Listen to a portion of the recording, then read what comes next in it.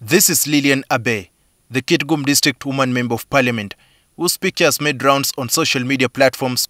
She's wearing a UPDF uniform, much as she is not a soldier and has no military background.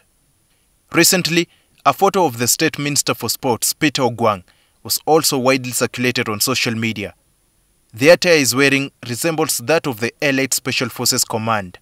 The army has since faced public criticism for sparing the two politicians who subscribe to the ruling National Resistance Movement, yet they have previously arrested civilians for wearing clothes that resemble security forces uniforms. The issue was a matter of debate in yesterday's plenary session at Parliament. There are several of our supporters who have been in jail for a very long time, 3 to 4 years, simply because, as has been alleged, they were found with military stores. Now, what they call military stores is our red berets, which berets have got our mark, People Power and NUP.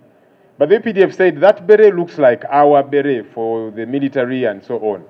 Now, the National Unity Platform wants the army to pardon their supporters days after forgiving Abe. I saw this man who speaks for the UPDF, Kulayigye, saying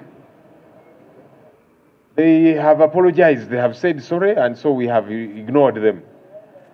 That cannot work. That is totally unacceptable. I think you'll be adamant and therefore you can't be touched because you are a political player. You won't. Honorable Lilian would have said, hey, wait a minute, CDF, I'm a member of Parliament, what are you talking about? She didn't. But the Bible says she humbled herself and said, I'm sorry. How can you go after that? You would be bewitched. Now, for you to turn around because you have forgiven a lady who said sorry and as a first offender, you want to extend the same to people who have been adamant, it's not applicable. The army has previously warned NUP supporters and leaders against wearing red berets because they resemble berets used by the military police. But some party leaders and supporters continue to wear them. If they don't abandon them, as they have been advised, sooner or later, they think they have always politicized the matter, and they think that's what protects them. I'm sorry, no. Daniel Kibet, NTV, Tonight.